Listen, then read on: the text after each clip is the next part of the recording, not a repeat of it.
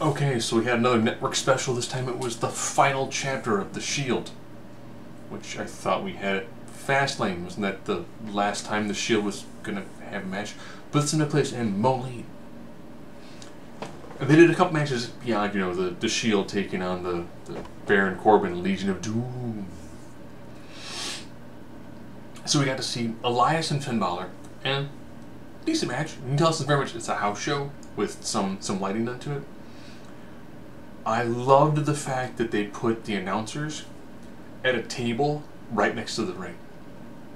So they did a spot where Finn Balor was, you know, on the apron, teasing, falling backwards through the table, and you know they all spread out. I was like, well, yeah, because if he falls back, he's falling through the table right into your lap. So of course, you know, La Magistral Cradle. Finn retains his championship. Makes sense. Decent match. Ember Moon and Bayley take on the Riot Squad, who is also breaking up, as is Sanity. So, you know, Liv Morgan kind of got involved a little bit, so she got ejected, as it ended up being pretty much, you know, Sarah Logan and Ruby Riott in this one. Sarah Logan was howling because, you know, Viking Queen, while taking on the War Goddess and the Hugger. Again, not a bad match, very much, you know, house show sort of fare. Everyone hits the Eclipse, 1, 2, 3. Alright, so far, faces are winning. It's a house show. Crowd tends to go home happy. Shield versus, again, Lashley, Corbin, and McIntyre. I know a lot of people were like, we've seen this match a lot of times. It would have been cool since you've got 3 people who are healthy and one of them is in the possibility of the company to have done a Wyatt's match. You know, Wyatt's versus Shield would have been pretty sweet because then you would have had the last match of the Wyatts, the last match of the Shield, the last match of the Riot Squad, all in one big event. Of course, they let everyone hit their finishers. Everyone looked really good in this. You know, you can tell that Dean was like, this is my last match. I normally slam myself into the wall. Let's slam harder into the wall. And fantastic match. You can tell in this one he went all out. This was Dean going, this is the last people are going to remember me is of this match. And of course they do a sequence where it's coming towards the end. You get your spear, you get your stomp, you get your dirty deeds. He could score the pinfall and he's like, no. Triple bomb. Do it. Shield bomb. Finish it. 1, 2, 3. But while they're doing this, the commentators are talking about, Corey Graves is like, oh, I remember doing this with these guys.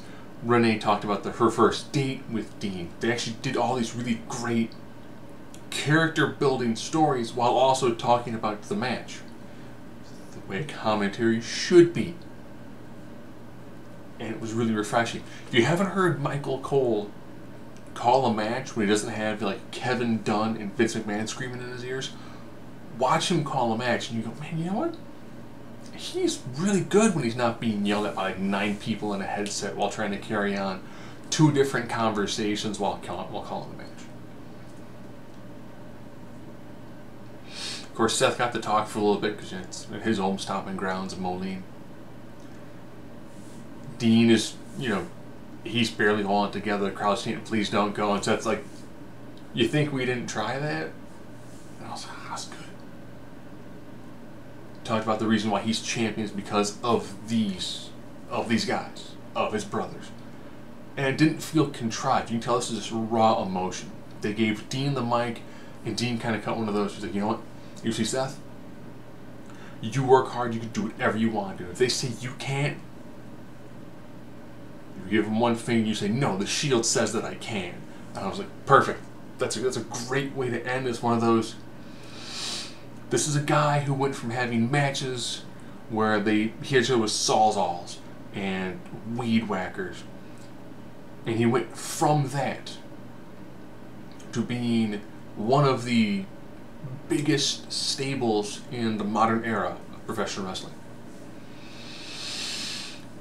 to being a Grand Slam champion, to being in multiple WrestleManias. Didn't main event, but in multiple WrestleManias.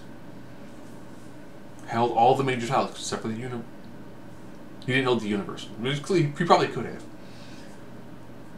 You know, headline shows, was a workhorse, did everything you could possibly think they would ask him to do. Except for sign a contract for $1 million+ a year. But, you know, he's not going to be done wrestling.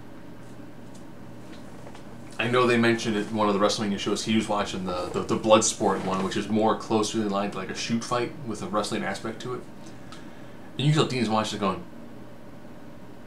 I like this.